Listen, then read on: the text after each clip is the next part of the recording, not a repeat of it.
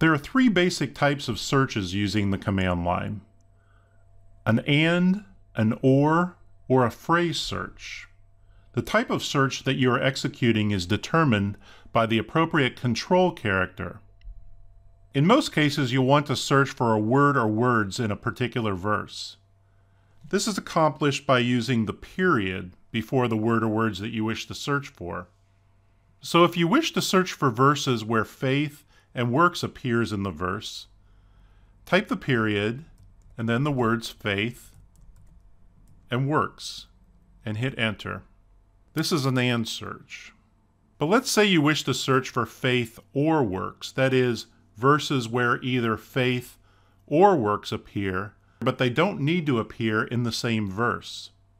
This is an or search.